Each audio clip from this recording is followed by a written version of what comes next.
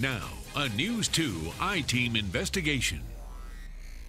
Legislators return to Columbia in less than a month on January 10th. It's likely two of the biggest issues they face this session, roads and the broken pension program that is billions of dollars short. Tonight, News 2's investigator Rebecca Collette gives us an update on plans to fix that pension program that has become a burden not just to state employees but to all taxpayers. Good evening. Here's where the pension problem impacts you whether or not you work for the state. Schools, towns, and other entities that employ state workers have been tasked with putting more money into the state system.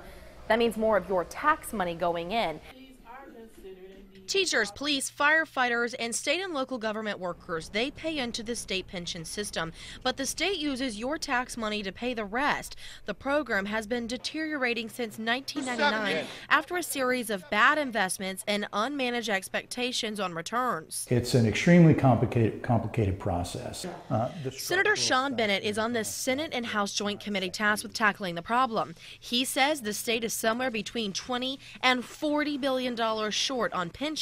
State employees already pay 45% more than the national average into the system. That means an average teacher takes home $107 less than out-of-state counterparts. We recognize that there's a problem. We have promises that we've made to state and other members of the South Carolina retirement system that we know that we have to fulfill. But it's likely to take years to fix. There'll be future taxpayers. There are probably taxpayers not yet born that are being hung with this debt now. Bennett says it's likely this will be one of the first issues tackled this session, and the Joint Committee has been working on solutions, and they're trying to pitch legislation both can agree to quickly to shore up the system now, but it's likely the state will need an alternative pension plan, more like a 401k long term. Rebecca Collette, News 2. The I-Team also reached out to the state treasurer, Curtis Loftus, told us in part, starting in January, lawmakers will begin debating how to solve the problems that plague our state's pension system. The pension debt is over $24 billion, and I believe that 2017 is our last chance to fix the system at a cost we can afford.